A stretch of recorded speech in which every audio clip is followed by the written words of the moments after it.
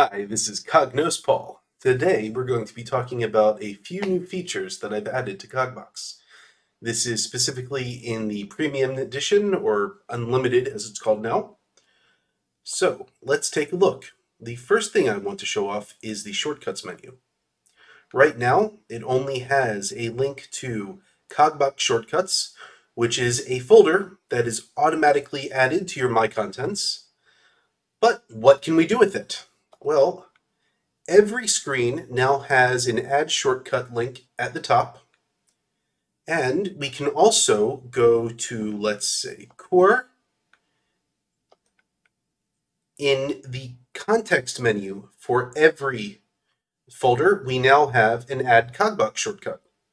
So let's add that now, and we can see Data. We can click on that, and we go straight to that folder. But we also can add this for other things, like New York Police Department motor vehicle collisions. Let's click on that, and we'll add it from here. Add shortcut. And look, even though it's a shortcut, it copied the description of the original object. So we can see that, and we can very quickly edit or create a new report or a new dashboard or a new data set directly from the Shortcuts menu. Every object that you create a shortcut to has a list of options that you can perform. So packages and data modules will let you create new reports and new dashboards. Packages won't let you edit it, of course, but you can edit data modules. Reports, let's try doing this to a report. We will try this one. We'll add CogBox shortcut. Go to here.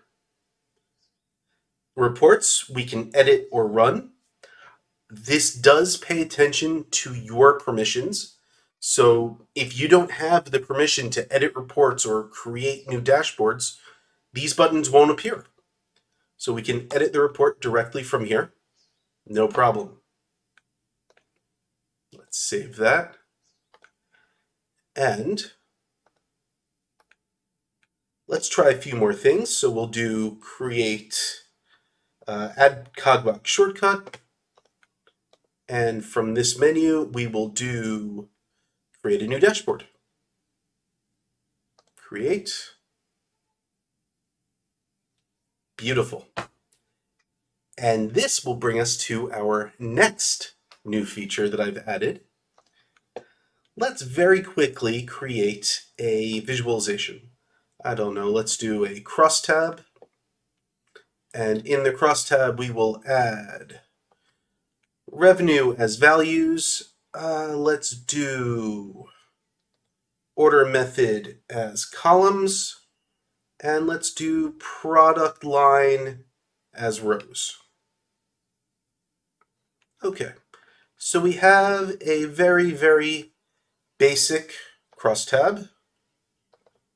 It's frustrating that it hides the values. I should probably add a way to automatically expand the entire crosstab. That's frustrating, but whatever. It's not so important right now. Let's add another visualization. Let's add a line graph. And in here, we'll do revenue as well on the y-axis.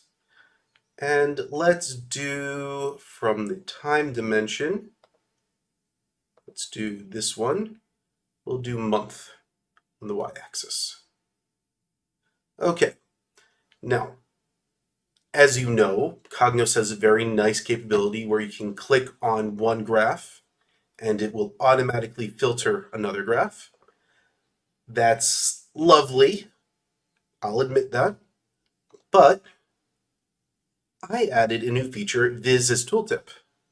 So we'll drag this widget in, we'll go to Properties, and we'll click the Viz Picker button. And let's pick Revenue by month as the Viz Tooltip. And now we will exit Edit Mode. Hey, it disappeared. but whenever we hover over any object that returns a tooltip, it will automatically filter this line graph based on that.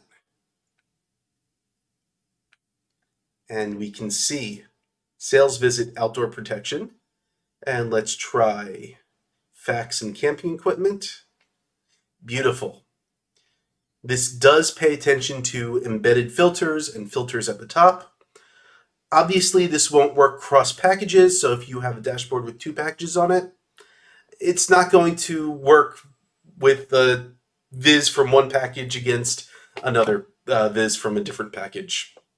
But that's common sense. There are a few extra things I've added here. Let's take a look at the Create Export to Image widget. So this will let us export any object that we have on the page as an image. Very simple, and we can do the same thing for here.